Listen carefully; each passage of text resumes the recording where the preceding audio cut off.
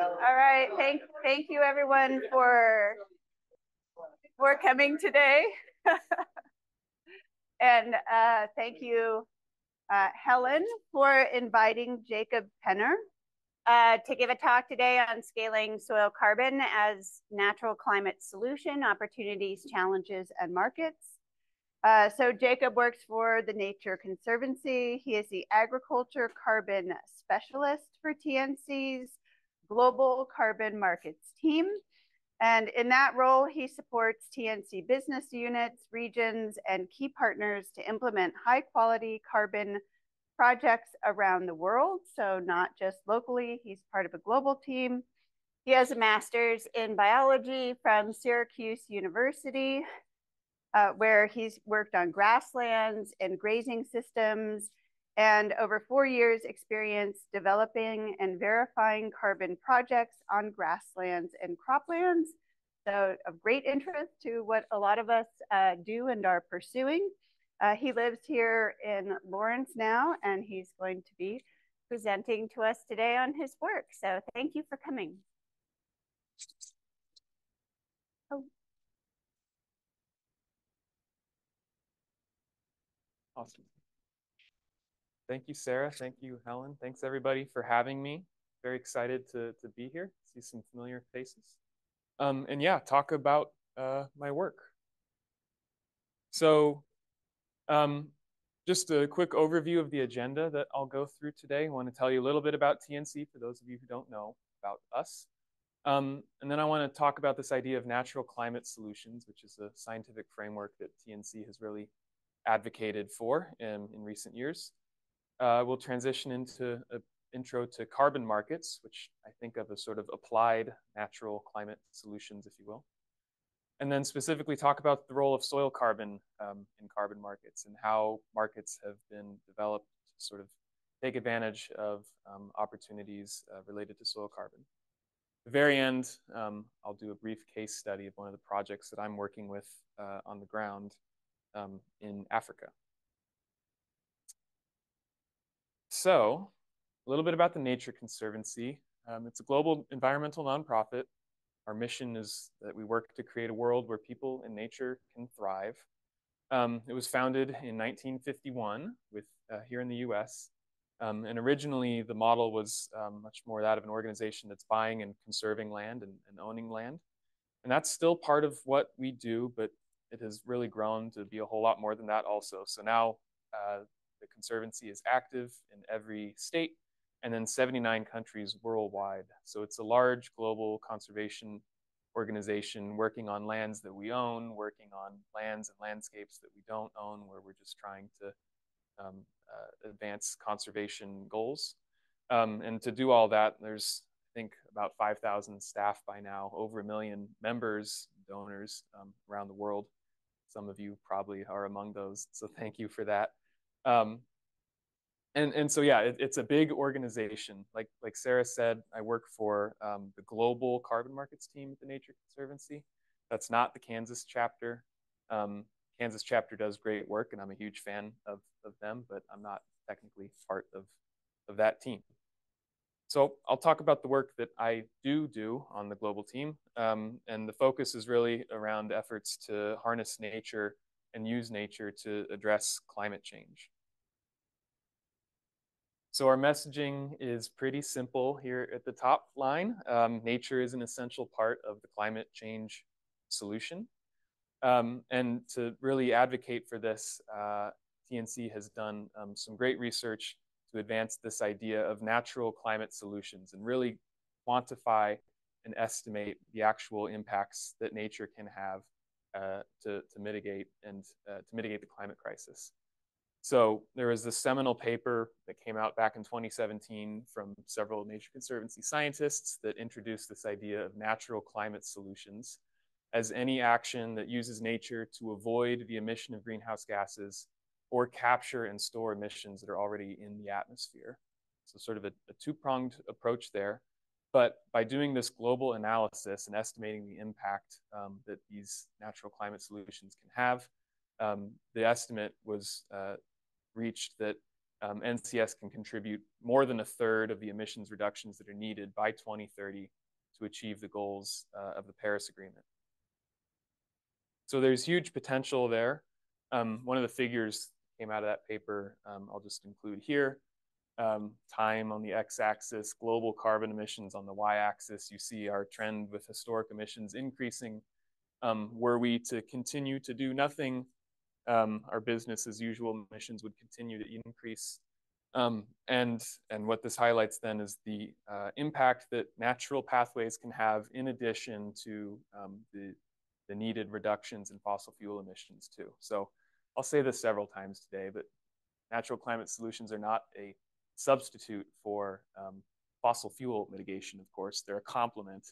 And this figure does a really good job of sort of illustrating how, if we deploy these pathways effectively, we can reach that 2 degrees Celsius pathway that is part of the Paris Agreement. So the paper dives into these pathways in a bit more detail. And so what this figure shows is the specific ways in which nature can help us address climate change, broken out by different habitats. So we're looking at different pathways in forest systems, in ag and grassland systems, in wetland systems too. And so you'll notice all sorts of things in this figure. Obviously, there's a large impact to be made from forests and reforestation efforts, from the avoided conversion of forests, especially tropical rainforests. In agriculture and grassland, there's all sorts of different pathways there too. You'll notice things like biochar, which is the pyrolysis of crop residues and incorporation as an organic fertilizer, essentially. Lots of different grazing pathways with various impacts, avoided grassland conversion down there at the bottom. And with wetlands too, obviously all sorts of different pathways depending on the ecosystem that you're working with. But there's a cost component here too that's worth mentioning. So the different shades of the bars represent the approximate cost of the mitigation potential. So low cost are solutions that we think can be deployed for less than $10 per metric ton, which is quite cheap. The lighter gray bars are thought to be achievable for less than $100 per ton. And then the white bars are the maximum potential that could be quite a bit more expensive. So there's just a cost component embedded in all of this that's part of sort of the work and the message behind this concept. And then also, of course, the co-benefits too. This shouldn't come as any surprise to any of you, but so many of these pathways come with the other co-benefits in addition to just their positive impact on climate, positive impacts on biodiversity, on air quality, water quality, soil fertility. So the impact is huge, of course.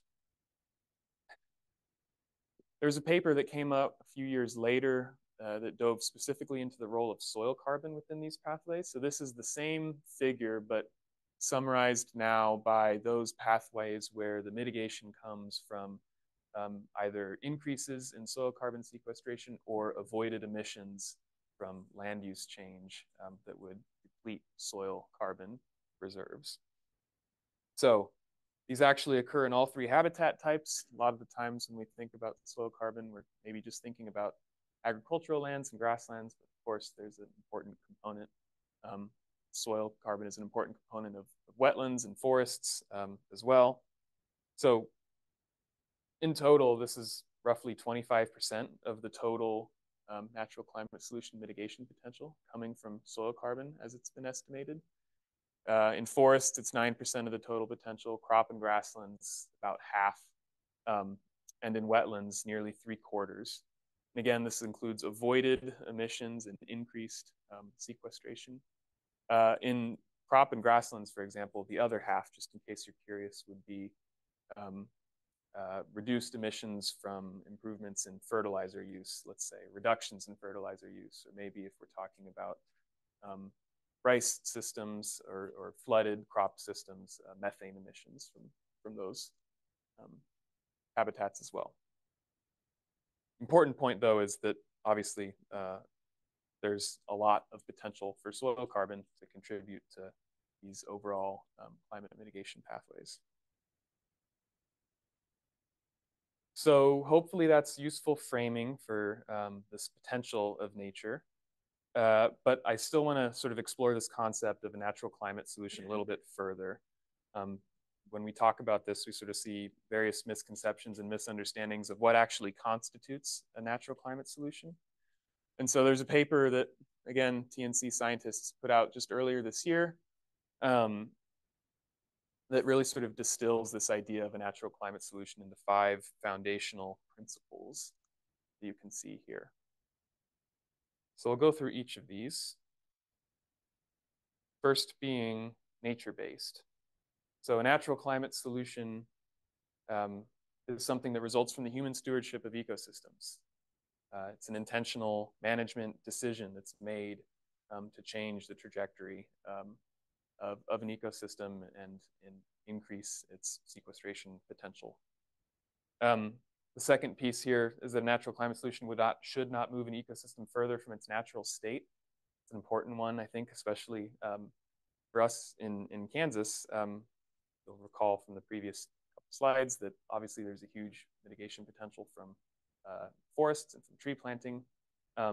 But this foundation, this principle sort of would argue that any effort that is planting trees where trees did not naturally occur, it's not a natural climate solution. It's pushing an ecosystem farther away from its natural state. It's not properly harnessing the power of nature to mitigate climate change. So no tree planting in grasslands. You all know that, but some people still don't. Second piece here is that they be sustainable. Natural climate solutions should sustain biodiversity. Again, no tree planting in grasslands. That's going to disrupt biodiversity for all sorts of grassland dependent wildlife.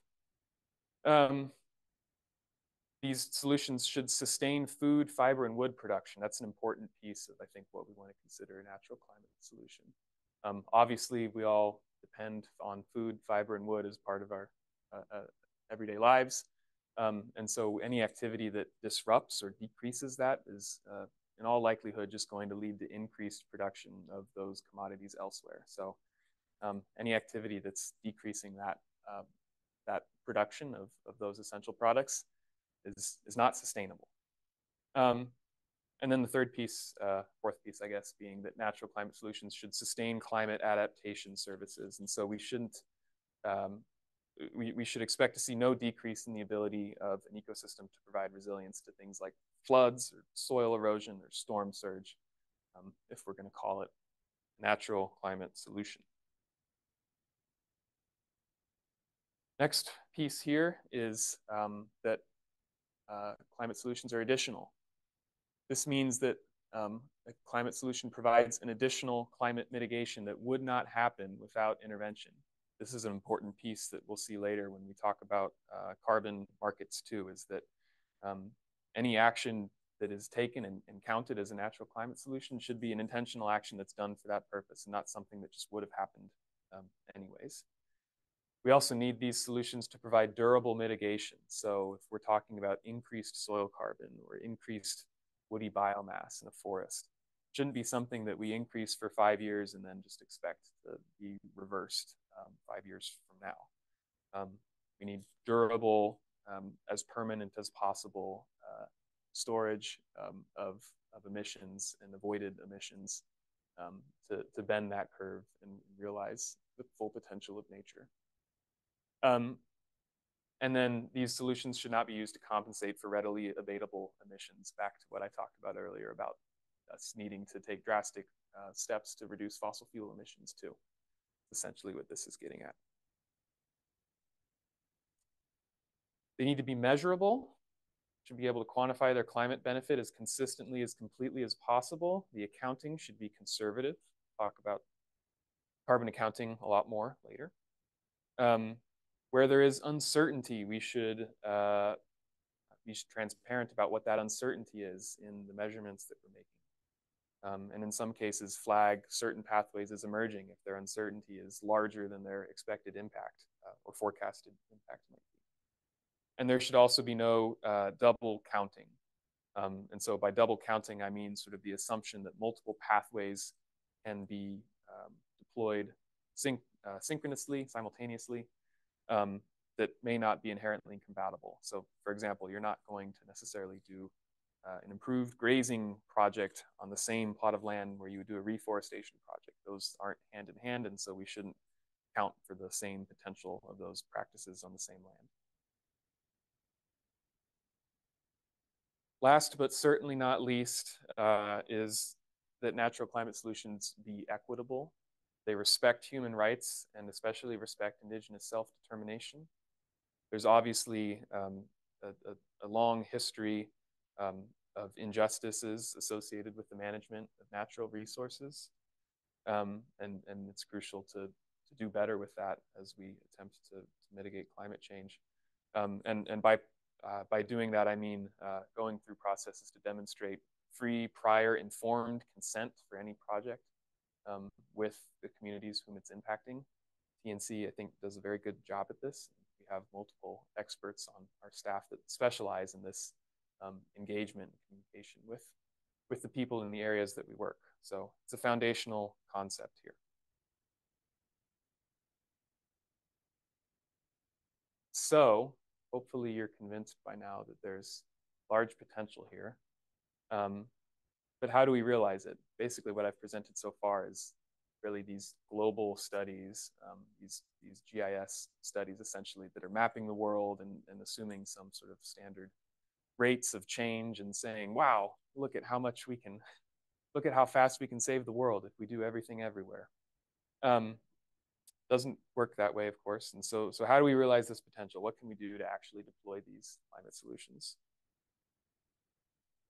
So that's where carbon markets come in as one tool of several to accelerate the adoption of natural climate solutions. I like to think of carbon markets as applied NCS, essentially here. It's a simple concept at a foundational level, supply and demand, where there's an opportunity to pay for performance. Carbon projects are activities on the ground that are supplying these NCS outcomes to companies that are demanding them, governments too. So there's increasing demand from governments and businesses who are looking to reduce their emissions, and for emissions that they are unable to reduce, in some cases are purchasing credits, outcomes to achieve these net zero emissions. The common currency for this market is a metric ton of carbon dioxide equivalent. That's the standardized unit that just communicates the radiative forcing of a single molecule of carbon dioxide, single ton on atmospheric warming. So just for some conversion units, for example, 1 ton of soil carbon is roughly 3.5 tons of carbon dioxide equivalent.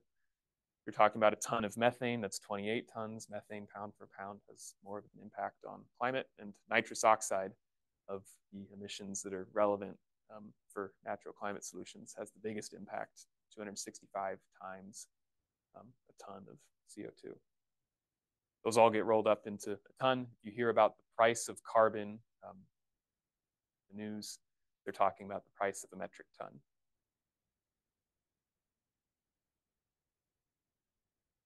So a bit more just sort of about these 3 components, especially the middle one.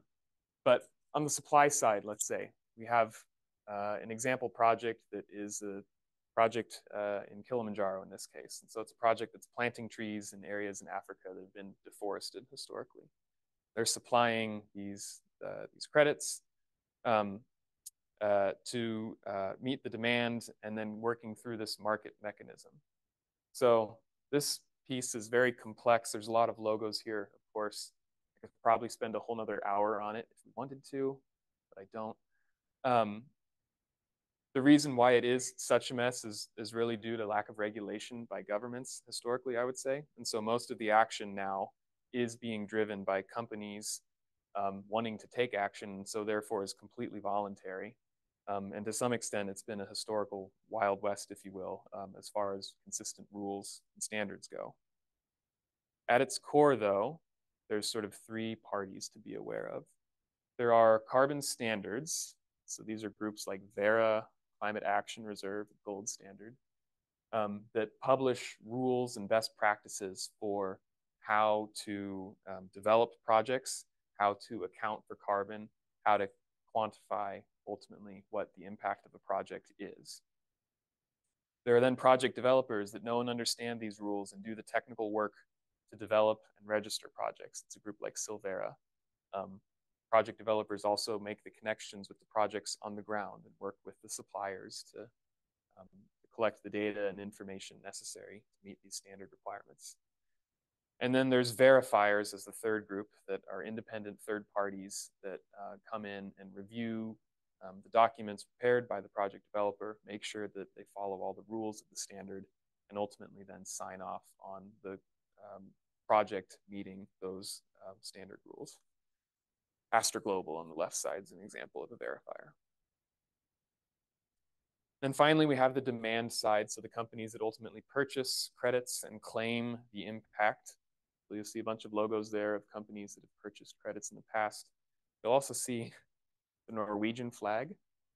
So there's a new mechanism, part of the climate conference every year, COP, is discussion of this mechanism called Article 6, which is this pathway by which countries can trade outcomes as well as companies. So you see some countries, like Norway, for example, getting involved. It's not as big of a market yet, but we expect it to grow. So I really want to make the point here then that quality matters, and that there's increasing recognition that the purchase of carbon credits, like I said, should only complement the decarbonization of a business's operations. It cannot replace it. Carbon markets are therefore only effective when combined with actions to reduce fossil fuel use, and the purchase of credits should only be used to offset truly unavoidable emissions. And that's a position that PNC very strongly believes in. From the logos on the previous slide, weren't any oil and gas companies. We don't sell credits to oil and gas companies on principle, which is a good thing, I think. And so, yeah, this obsession with quality really requires there to be carbon markets that have strong standards, effective safeguards, and good science. And this has been sort of an evolution, I would say, over time, based on when these markets first emerged. There's been a lot of learning about how to do things increasingly better. You know, quality is to some extent a direction of travel and not a static destination. But that said, there have been, quote unquote, bad projects over the years that have been developed and that have come under criticism for the credits that they're selling not truly representing a good natural climate solution. So there's a couple headlines there. The first one was actually the TNC project 5 or so years ago. So we've made mistakes and we've learned from them, and more than ever, really are beating this drum of quality being the end all be all, because without it, we see markets that collapse from lack of confidence. So for guidance on quality, we can look back to these principles of NCS, which in general hold for carbon projects too. Not all standards include these so explicitly, but the good ones do. And so we're seeing, like I said, sort of an evolution towards more and higher quality in the carbon market. And so what I want to do here for the rest of the time now is dive deep into 2 of these and sort of talk through how they might be deployed for a project that involves soil carbon. So specifically, this concept of additionality and then measurability, which I would roll up into this larger notion of carbon accounting. Soil carbon accounting, best practices. Talk about a couple of these steps here.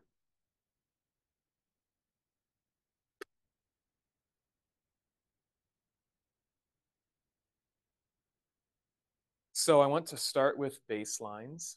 Every carbon project must define a project activity that it will implement, and then the baseline scenario that would have happened had the carbon project not taken place.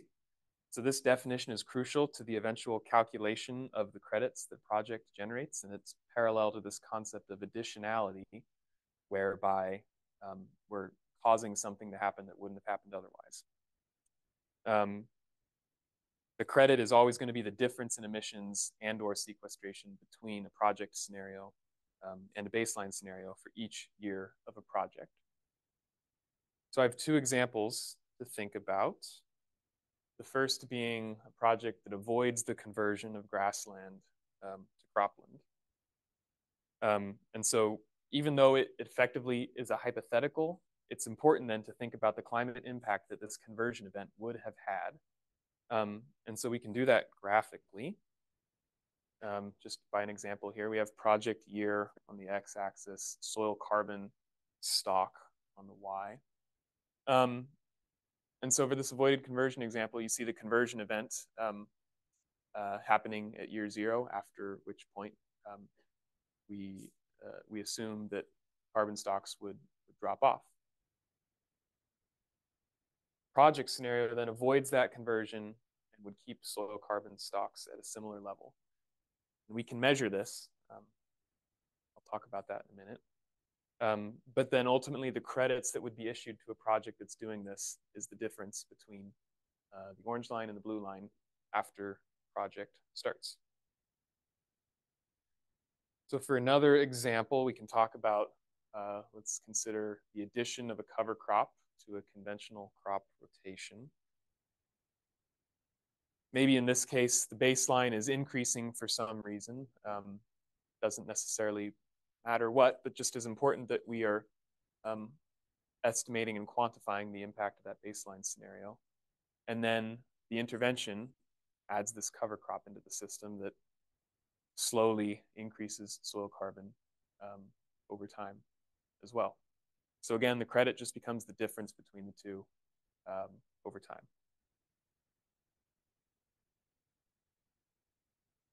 So with those two scenarios defined, another important step is to identify all of the greenhouse gases, gas pools and sources whose emissions that the project activity is going to impact.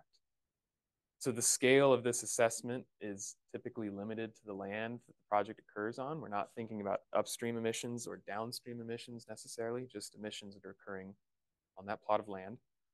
But almost always here, there's more to account for than just soil carbon that is going to have an impact on net greenhouse gas emissions.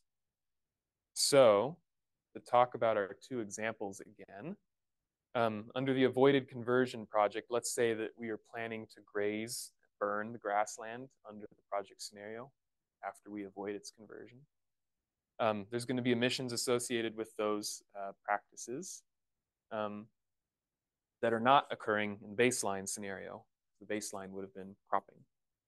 So there's emissions with enteric fermentation, the methane burps from cattle that are present, manure, emissions from manure deposition, and then also some emissions from burning of biomass.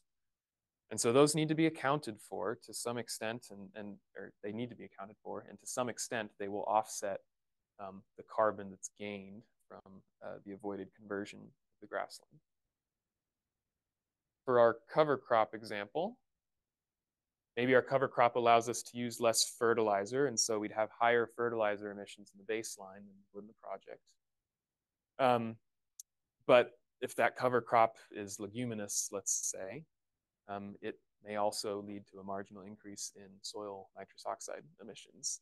And so all of that needs to be accounted for, and the net impact is going to be sort of a resulting calculation of the net impact.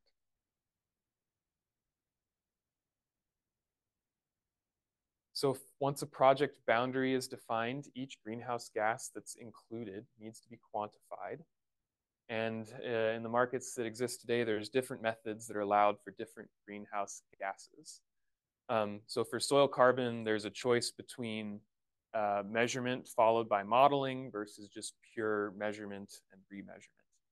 I should say the modeling side, there is also remeasurement that's required, but you can do modeling in the interim. Other sources rely only on IPCC emission factors in some cases. And for some, you can use a model only, never for soil carbon.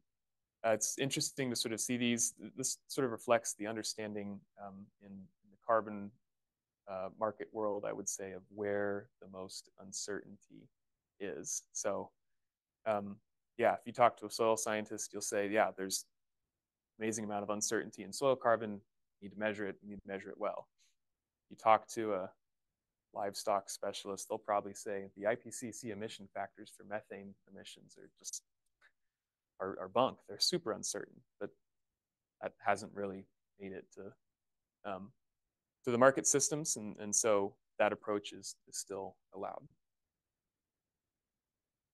Different methods for different greenhouse gases. I'll talk specifically about soil carbon, though, since that's my area of focus. And so to highlight then that the purpose of soil carbon measurement is to determine soil carbon stocks at the start of a project and then change over time. So with our cover crop example here, you can sort of see just the black arrows where you would want to have some sort of sampling event. So we're sampling at T0, and again, 5 years down the road in the project scenario, if you have set up a control plot for your baseline scenario where you don't implement the practice change, you can sample there as well 5 years down the road, and use that to determine what the impact of the intervention has been. The typical design that we see is a stratified random sampling design. The sample density is a minimum of 3 to 5 composite samples per strata, and that's just a minimum. A lot of people in the industry want to see prescriptive requirements. They want to know how many samples they have to take. The standards haven't gone that far. Really, what they've done, which I think makes a lot of sense, is built in this sample density, this trade-off with sample densities and uncertainty deductions that projects are required to take. Makes sense, right? The more samples you take, the more confident you are. The less uncertainty there is, the less of a deduction you'd have to take. So it really allows projects to sort of balance those costs of sampling with the uncertainty deduction that they would ultimately have to take. As far as the sample analysis goes, projects are collecting cores to a minimum of 30 centimeters depth. A lot of times we advise them to go much deeper, depending on the soil type that they have, the practices that they're implementing, where they expect to see change in carbon levels. Measuring soil carbon content, bulk density, gravel, if gravel is present, if they're rocky soils. Talking to Sarah earlier, you all do all of this just here, which is great. And then reporting carbon stock changes using a method called equivalent soil mass that controls for changes in bulk density and isolates truly only the change in carbon. So that's measurement. I want to talk a bit about the modeling side too. So the purpose here is to estimate pools in between sampling years, in the case of soil carbon, or greenhouse gas fluxes for hard to measure gases like nitrous oxide and methane. So primarily the models you see used in this space are process-based biogeochemical models, things like Century, DNDC, Rothsea, you've heard of those, that really simulate the mechanisms that are leading to carbon entering the soil and sticking around. Models should be transparently validated with measured peer-reviewed data. This is absolutely essential. Some projects, some standards don't go this far, and they suffer because of it. And so what I mean by validation is this test of a model ultimately resulting in just a simple scatter plot. How well does your model predict change that's been measured and reported in the field? This is an example. I don't often see scatter plots that are that nice. It'd be great if they were. Yeah, where? But what this plot allows us to do again is quantify the prediction error with a certain model, and that error can then be quantified and propagated to the credit estimates at the end of the day. So again, we have this really elegant, I think, trade-off that we see that incentivizes higher quality models. If you have a model that has less prediction error, you're going to have less of an uncertainty deduction.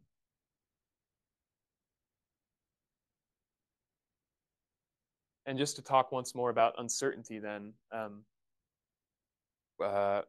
there's of course uncertainty depending on the approach that you use, embedded in every approach. And so good projects are going to be transparent about all possible sources of uncertainty that are relevant to their quantification approach. Things like sampling error, it can be model prediction error. In some cases, depending on the measurement method you're using in the lab, there's an expectation that you account for that uncertainty. But ultimately, all of this rolls up into a single distribution that represents the uncertainty in the project's impact on the particular greenhouse gas source or pool. So that uncertainty can be represented as a probability distribution.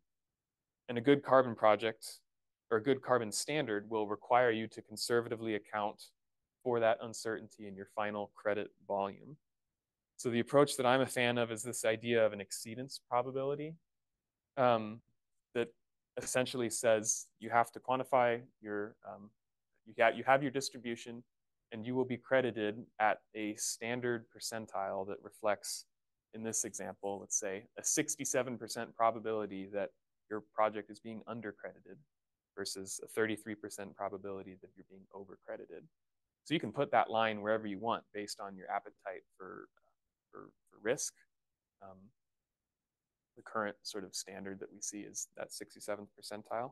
But again, it incentivizes projects to really focus on reducing their uncertainty so that if, you know, in these two examples, it's the same mean value, but the credit value is different and higher for the project that has a smaller uncertainty than the project with a large uncertainty.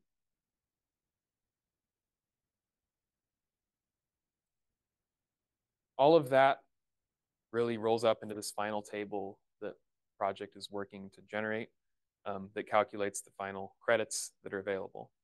So to use this avoided conversion example, we have a row for each of our greenhouse gas pools and sources. We have a column for the baseline and project scenario emissions, and then the credits before deductions as the difference. And then the deductions themselves depend on the specific greenhouse gas that you're talking about. So in this example, we're taking a 20% uncertainty deduction for soil carbon. There's this non-permanence buffer deduction, which I didn't really talk about, but is essentially an insurance pool that projects have to pay some portion of their potentially reversible credits into to insure against the risk of that loss. So that's another deduction. And then it all sort of comes out in that final column, credits after deductions, where you're being credited primarily for changes in soil carbon, but also accounting for impacts that you're having on other greenhouse gases. So, in conclusion, I want to use an analogy here of my grandma's recipe box. Because I feel like what I've talked about, what I've tried to talk about here is what the recipe is for a high quality carbon project. It's a quality recipe and we should feel excited, I think, that we know what to do as far as developing a high quality project goes. We need projects with strong baseline scenarios, a complete greenhouse gas boundary, and transparent quantification methods and uncertainty accounting. There's still a significant barrier, though, for all of us to cook up carbon projects in mass, and that is that the ingredients remain expensive. So I didn't talk about this in too much detail, but some of these ingredients are really expensive. Good model validation data that tracks changes over time that you can use to test your model with is few and far between. It's focused and concentrated here in North America and Europe, much less so in other parts of the world. Soil carbon measurements are expensive to make as well. So there's a lot of research into how can we do that more cheaply without sacrificing accuracy, or at least knowing how much accuracy we lose by doing something in the field. It's expensive to collect all of the data on the specific practices that are being implemented on the ground. That's no small feat, especially when you're working with people who maybe haven't been collecting data on their management practices historically. And then also the appetite for long-term behavior change. A carbon project ultimately requires you to commit to some new trajectory, some change in how you've been managing the land on, and committing to that over the long term to actually see the mitigation potential, the climate benefit realized. So it's ultimately a question of opportunity cost. And that opportunity is defined, of course, by the price that a ton of carbon will fetch in the market. I haven't talked about that much. It's not really my area of expertise. In general, prices range around $10 to $30 per ton, which is too low for a lot of people to make these changes. It is climbing. There's a belief and an expectation that as more and more companies are pressured to take climate action, that there will be increasing demand and credits will fetch higher prices. And so we hope to see, as that happens, that more high quality projects come online to meet that demand. So I want to end here with a case study for a carbon project that I'm actively working on called the Northern Tanzania Rangelands Initiative. So this project is being developed on rangelands adjacent to Serengeti National Park in Tanzania in partnership with the Maasai people who live there. So the Maasai have lived there, of course, for thousands of years. Their livelihoods depend on livestock.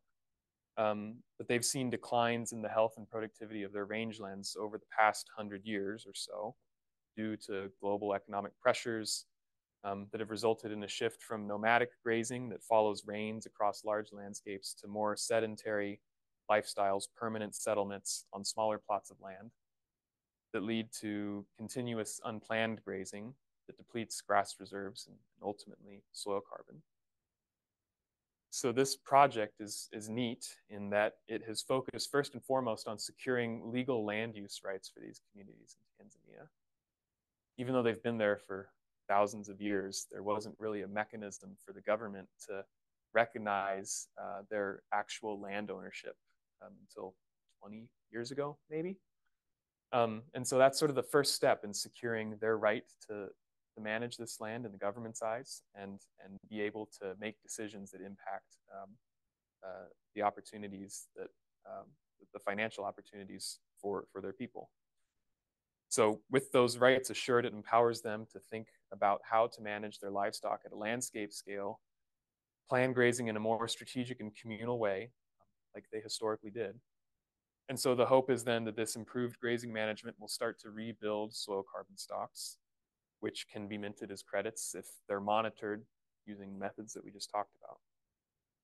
Those credits, of course, would allow the communities to profit from their improved management, in addition to the other benefits, those other co-benefits that practices like this would bring about. So it's a project not without its challenges, of course. It's in a region where there has been some studies on grazing impacts on soil carbon, but none of the great high quality data sets that we'd like to see. So part of what we're doing is setting up some of those studies to monitor those impacts over the long term, partnering with government organizations, soil universities who are doing soil carbon monitoring. Yeah, setting that baseline so we can track what happens over time as these practices go forward. There's a really big team involved in this effort. Most of them are on the ground in Tanzania. I just get to look at some of the data and advise on how the design gets set up. But it's still an exciting project to be a part of, and I think illustrates the interest in these kinds of projects all around the world, not just here in the US. So that's all I have. Thanks for your time, and I'm happy to take some questions.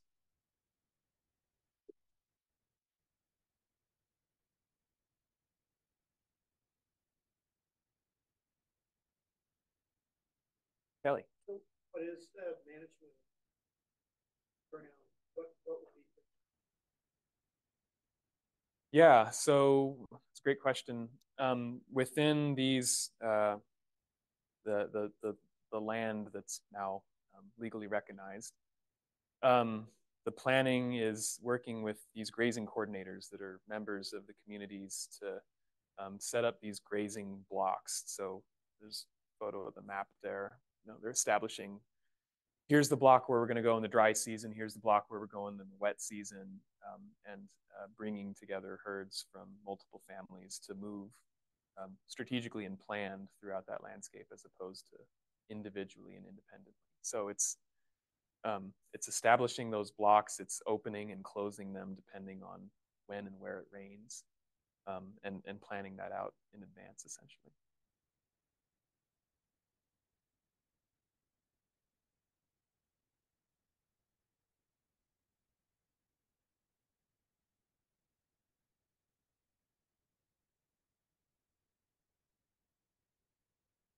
Do you have any examples of projects here in the Midwest? Yeah. Not that TNC has been involved with. There are other companies that are doing projects here in the US. The one that I'm most aware of is a company called Indigo Agriculture. Some of you have heard of them. Theirs is a more conventional cropping project for like cover crops, especially, and incentivizing projects like that.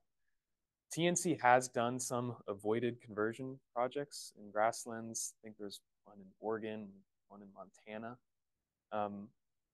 I'd love to see us do more of those as a grasslands person by training. There's obviously a lot of loss due to crop conversion, especially in the upper Midwest, and here I imagine too. So that's an underdeveloped model, I think, in a lot of ways. Oh, yeah, you had a question too.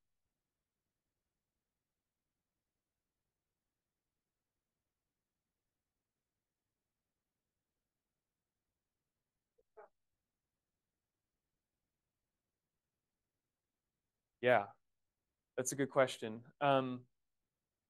So there are rules. It sort of depends on the different standards. So in the case of like a cover crop that's an invasive plant, some standards will require you to demonstrate that your intervention is not introducing any invasive plant. I think most will, actually. So for that specific example, there's safeguards that are intended to prevent that sort of activity. The other thing that I didn't really talk about, but is still important, is this idea of leakage, which is, let's say you wanted to do a grazing project where you were going to reduce the number of livestock in an area to relieve grazing pressure. That may result in climate benefits on that specific chunk of land, but it may also lead to increased demand for livestock that are no longer there, that just moves them somewhere else, essentially. So that's an important component that projects have to be aware of and sometimes take deductions for if they expect their activities to actually increase emissions somewhere else. So yeah, the view is to try and be as holistic as possible and make sure that what's reported is truly the additional climate impact for the global atmosphere.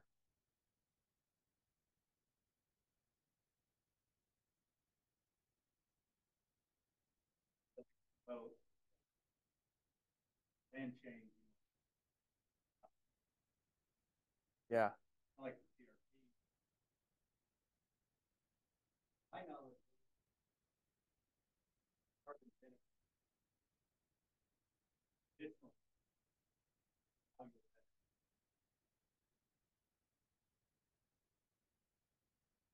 being explicitly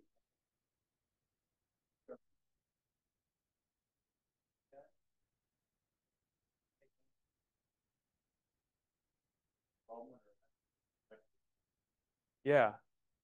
I don't know. I hope they are. I think that's another project type that I feel like is underserved and underdeveloped from a carbon perspective. Obviously, like CRP does good work to move cropland back into grassland. But yeah, a lot of the inquiries that we get are around like changes in management on a specific habitat type. Like we have a grassland, it's still a grassland. We want to change how we manage it and increase soil carbon. That's a lot harder to do than impacting soil carbon through like wholesale land use change of cropland to grassland or avoided conversion from grassland back to cropland. So I do think there's a lot more potential with that kind of a project model than a lot of the improved grazing or improved cropping projects that people tend to think of first.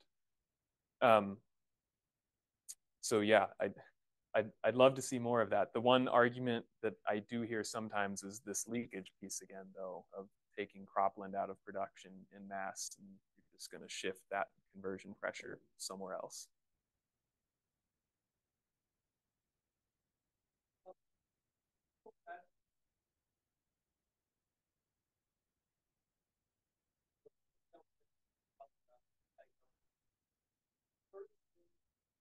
More targeted.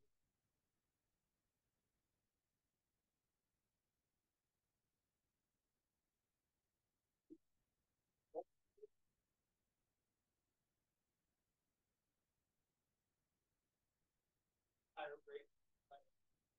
Mm-hmm.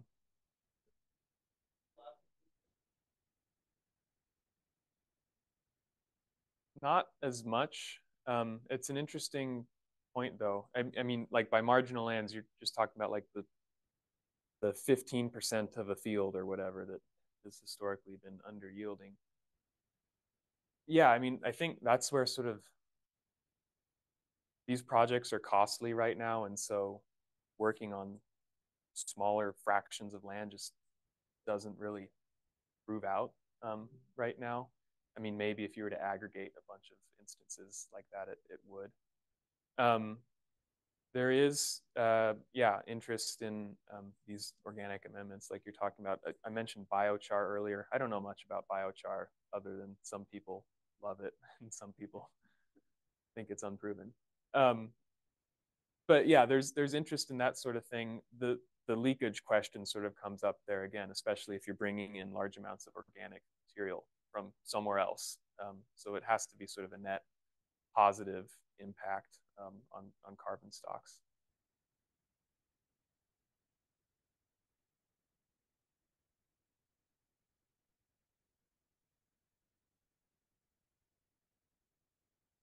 Yeah, that's a great question. It really comes back to this idea of additionality and what would have happened had nobody done anything. So that avoided conversion model really only works in places where there is widespread or rampant, if you will, conversion of grassland into cropland. And there's just market pressures that continually mean that grassland gets plowed up. But I guess ultimately, like every carbon project has this baseline scenario that you're quantifying credits against. And that baseline is always hypothetical.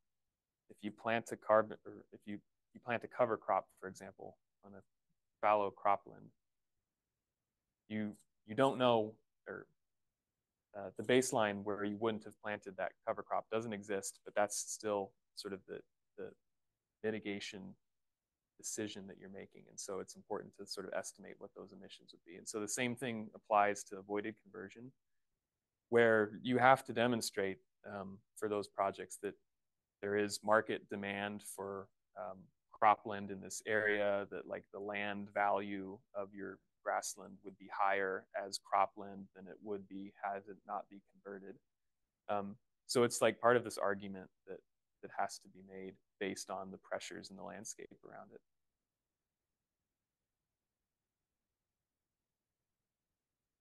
Yeah, one more.